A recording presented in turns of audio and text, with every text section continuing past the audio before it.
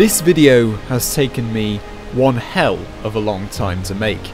This is partly due, of course, to my ultimately incredibly busy schedule, which I can never seem to shake even in my summer holiday at the moment, and secondly because the craft in question was really troublesome. This was a Duna dropship, as you saw in the intro there, that is going to be a base on Duna. We're going to set it up, and of course it would have had the capabilities to take off and hopefully return to orbit once more, hence the massive RS-25 engines on the side of it. However, things did not quite go to plan, especially in testing. I mean, I'll let the testing footage speak for itself here because, well, you'll just see for yourself how troublesome this craft really is.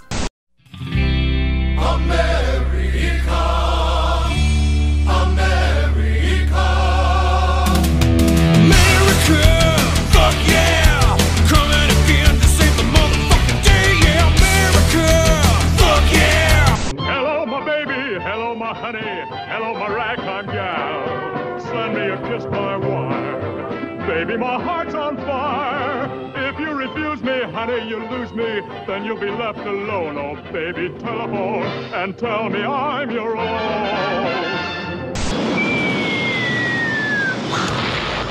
Boom! Like a wave, explosion!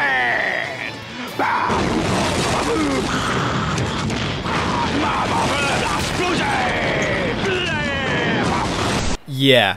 As you can see, the rockets, at least when we were testing this vehicle anyway, didn't really hold up too well in testing.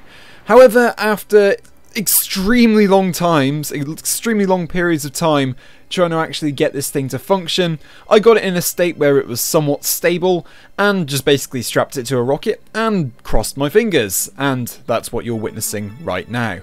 So let's talk a little bit about the design of this proposed Duna dropship base that you can see here. It has capacity for I think around 16 Kerbals, although we're only carrying 9 on this one, including Jeb, so that's 8 in the cabin, and 1, which is Jeb, inside of a rover, which is of course in that little cargo ramp that's on the front of the ship there. When I was trying to design these things, I was initially looking at sort of designs that were reminiscent of the Stormtrooper dropship elements that were used in The Force Awakens, if you haven't already seen that in the opening scene. I was kind of sort of going for that, sort of like a landing craft type feel, but in the end I don't think I managed to get it very well established in terms of that. I also tried many different iterations of this thing, as you can see the rover here. I also tried many different iterations. The initial designs included massive delta wings that would have allowed us to get a lot of lift even in Duna's thin atmosphere and potentially guide it round for a guided landing, but tests in Duna's atmosphere of that showed that it wasn't really viable, as I came down at I think about a 85-degree nose angle of descent, which was it was far from optimal, shall we say. I also had versions with actual landing gear rather than just landing legs, but those again, they didn't have the center of mass quite balanced with the parachutes, even though I moved the parachutes and rebalanced them several times. They never really got to a stage that I was happy with, and so as a result I just went for normal landing legs and sort of hoped for the best.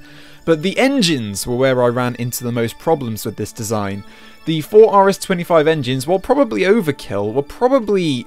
They were so hard to balance with the centre of mass and centre of thrust. Funnily enough, once this booster stage is actually removed from the base, the centre of thrust for those 4 landing engines is actually balanced completely.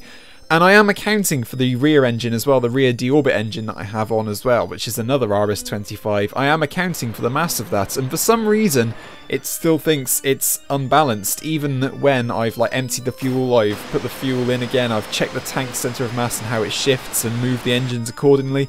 For some reason it still wants to just flip out, but this was the most stable configuration I could figure here.